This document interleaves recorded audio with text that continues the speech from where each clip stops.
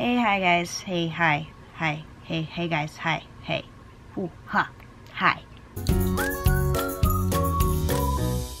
So I know what you're thinking. Wow, how can one girl look so good with so many baby hairs? With her hair looking so amazing. How does she do it? How does she do it? And I know what else you're thinking. Wow. How did her voice become just like so incredibly attractive? Well, you wanna know how I did it? I got sick.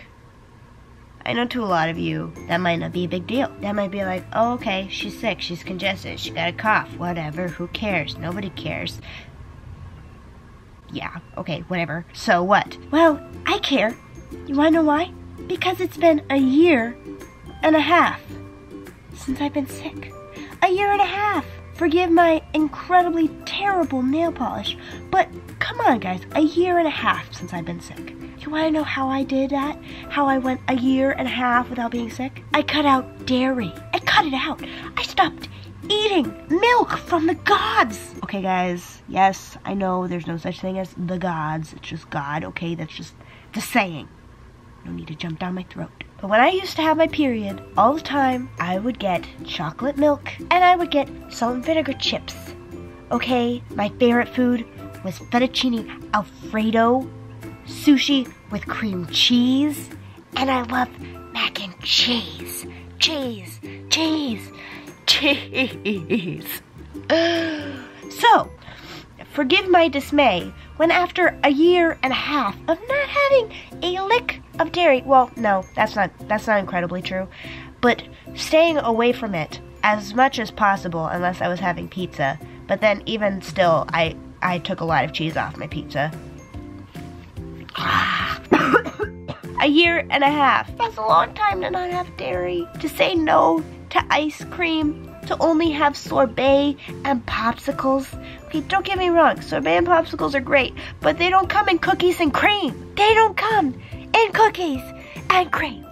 I love cookies and cream. That's my favorite. Where was I? Oh yes, how miserable my life is. So I have a cough. Normally a cough wouldn't be that bad, but 9 months ago, I broke my ribs. Okay? Broke them in half, and then misplaced them. 3 of them. Right in my back. Not only have I been coughing, I've also been sneezing. So that also hurts my ribs. But every time I sneeze, just snot just flows. It's like a fountain from my nose. Okay? Okay? Okay? You guys want to know where I got sick? I got sick from camp. I love camp. I'm working on editing my footage that I took at camp. Okay, guys? Oh, hold on. This is not normal. I don't know how to act like a normal human being with tissues in my nose. Let me put this in perspective, okay? After a year and a half of not being sick, my body is probably like, hey, let's hit her with a monsoon, okay? Not only will she be congested, will she have coughing and sneezing, a sore throat, fatigue. She will also get her period 10 days early.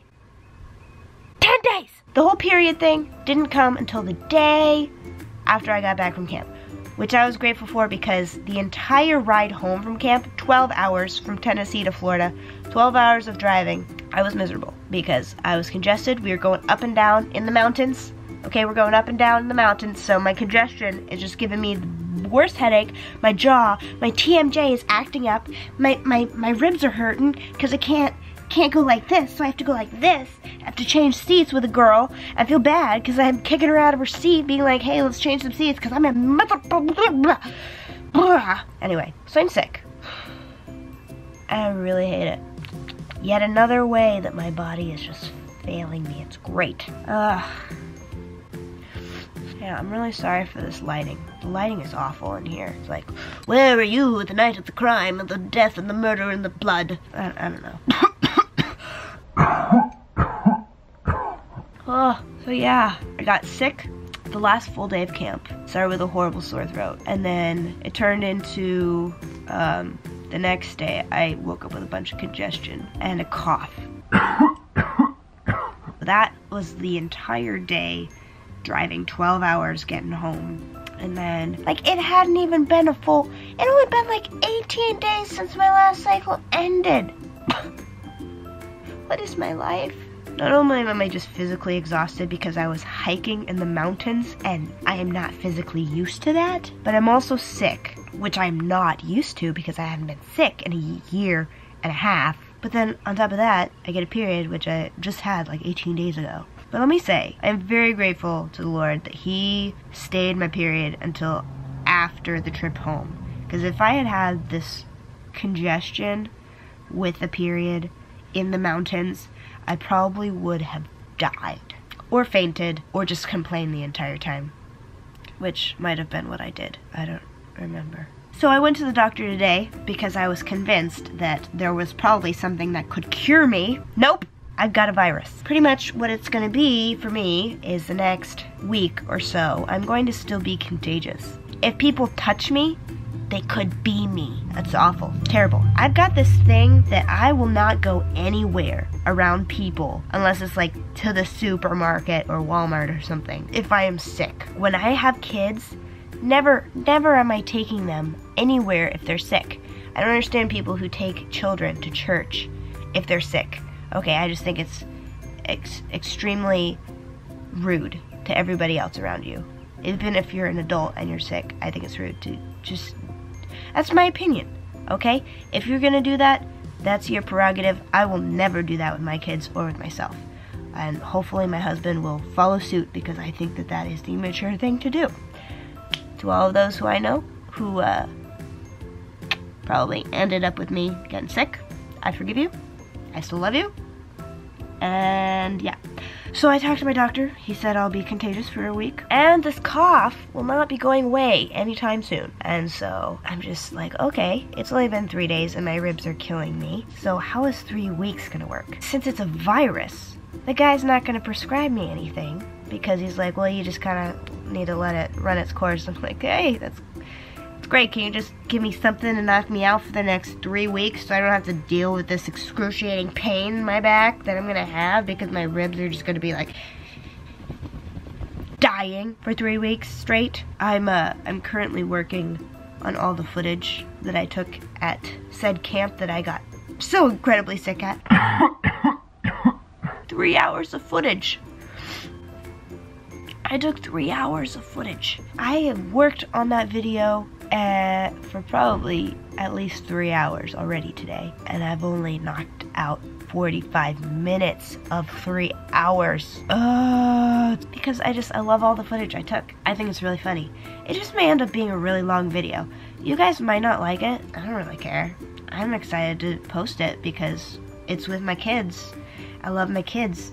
I haven't really been involved in their lives in the last 9 months, which has killed me because I haven't been able to be there for them. And to be there for them this past week is just such a blessing to me. And I was able to learn from some of the talks that happened and everything. I'm dying. I think I'm dying.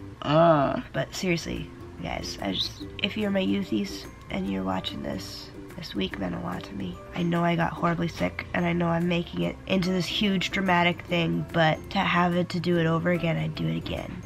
Even if I knew I was gonna get sick. Because I love you guys. You mean the world to me.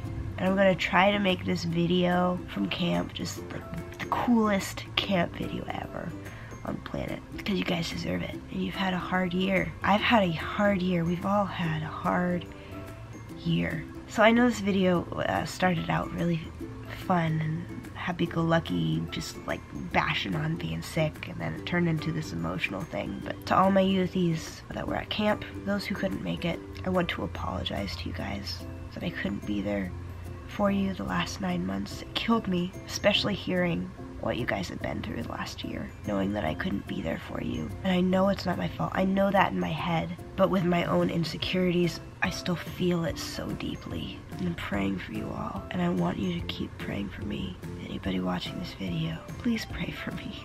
I'm physically drained. I'm emotionally drained, and I need spiritual uplifting. I need community. I need you all. I'd like to say that I can do this on my own.